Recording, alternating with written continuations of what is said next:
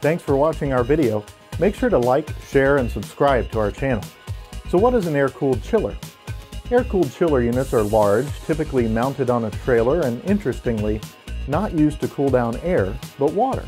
Chillers use a vapor expansion and compression cycle for liquid refrigerant, meaning the refrigerant is continuously transformed from a liquid to a vapor and back again. This process cools down the refrigerant, which is passed through an evaporator. Water comes into the unit through a 2 to 5 inch radius hose and is passed over the evaporator and cooled off to the desired temperature.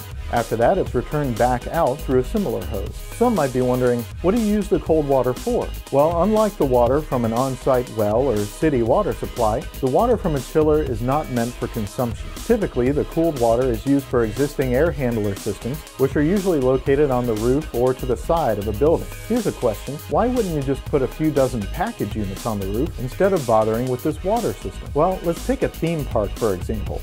When a project calls for air conditioning multiple buildings, or maybe even just one gigantic building that covers a really large area, that means you need a massive amount of AC units, and you need them all to work as effectively and cost effectively as possible. That's where the team of chillers and air handlers come in. Many theme parks or similar locations keep their chillers in a building that's off the beaten path and out of sight. From here, a supply of cold water travels through a system that connects to each building's set of air handlers. These air handlers use cold water, not coolant, to regulate the air temperature that they produce. Even better is that by using a chilled water system, you can even get the air temperature down to freezing if necessary. So not only can you cool off a massive area, but you can do it without having to replace coolant in individual units.